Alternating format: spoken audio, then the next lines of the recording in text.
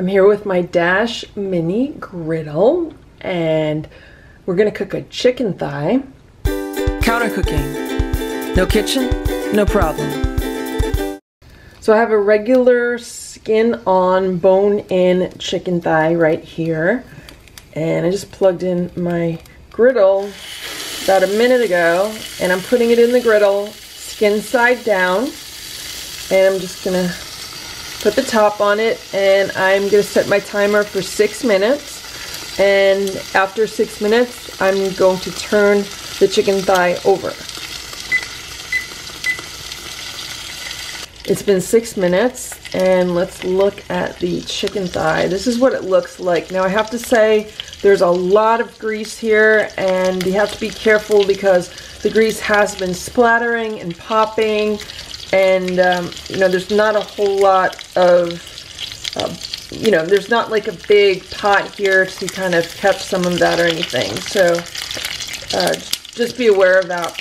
So I just turned it over. See how nicely browned the skin was on the bottom. And we're going to cover this, and let's cook this for another 6 minutes.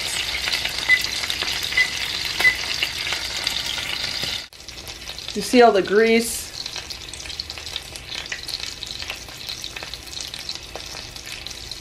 Okay, it's now been 12 minutes, and this chicken thigh has been cooking 6 minutes on each side. I don't know if you can see like all the splatter here.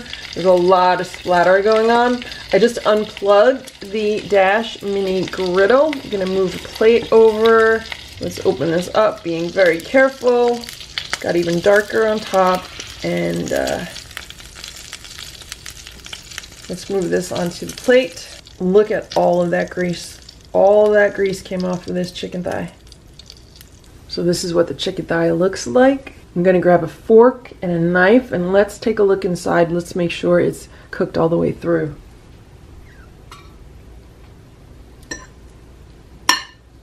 Both sides are very nicely browned. Let's just cut it in half if we can. And this is what it looks like inside. I see a little tiny bit of pickiness here, but that could be where it was next to the bone. For the most part, it looks like the juices are running clear and the meat is cooked. Here's the other side. That looks good too. Let's give this a taste. It's really hot. This is super moist and juicy. Yeah, this is very good. The nice thing about cooking chicken in these Dash Mini Griddles is that the outside gets nice and crisp, and then the inside is nice and juicy. Really good. And that is how you can cook a chicken thigh in a Dash Mini Griddle.